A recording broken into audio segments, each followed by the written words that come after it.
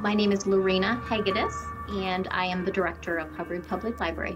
So Hubbard Public Library is a library that is very, very woven into the heart of this community. So we are a fairly rural community.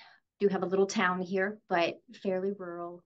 Hubbard Public Library has diversified its resources and even the way we reach our patrons. We still have all of the traditional collection, books, DVDs, things like that. But starting several years ago with a vision of my children's librarian, we opened up a toy lending library. So that means all of the pieces of that collection are basically toys, but they're educational toys. So that opened during the pandemic, actually, and was a huge resource to families while their kids were homeschooling and virtual schooling and so forth. They had some extra activities to supplement or just entertain their children and families.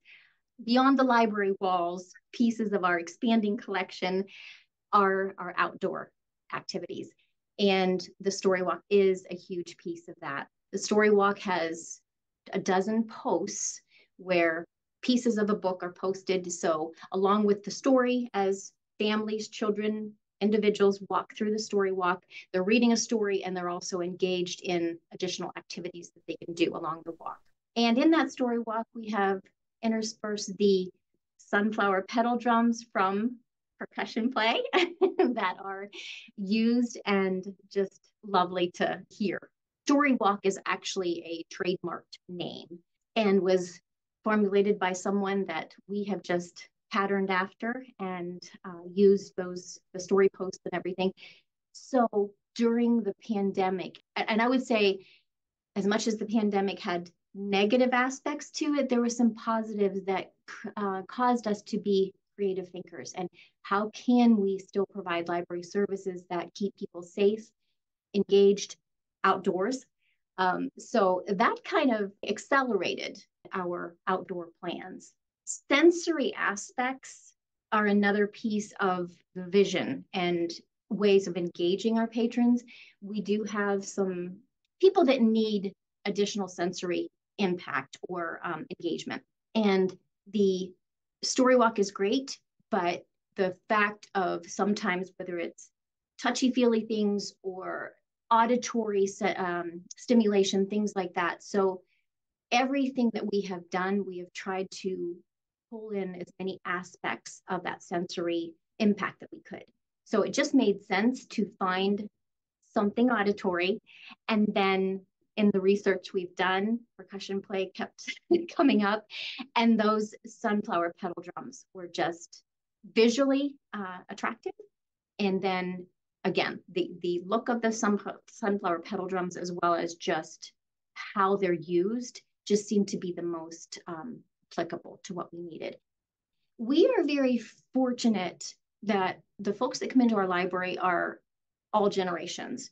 So we see a lot of that family aspect. We see a lot of multi-generational family aspects. We see individuals. We see just 2 days ago, in fact, I was downstairs, glanced out across and looked at the garden, and there was a fellow there, probably 45 years old, just by himself, no kiddos or whatever. So it is attractive. The pedal drums, by virtue of just their brightness, people pull into the library. The way our entrance drive is, you can see that first thing. And that alone, just like, oh, what's down there? People want to see it.